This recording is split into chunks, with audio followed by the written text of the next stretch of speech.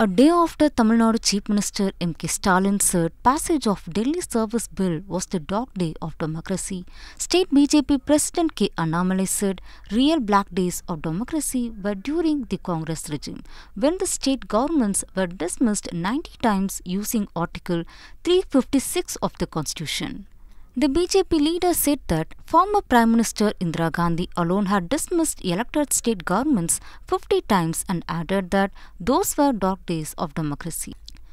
Annamalai also charged that in 1975, Indira Gandhi declared emergency and pushed the country into a deep pit. He said that it was Stalin's father and former Chief Minister Karunanidhi who had rolled out a red carpet welcome to Indira Gandhi after the emergency, inviting her to Tamil Nadu with the statement, "Daughter of Nehru, come and bring stable government."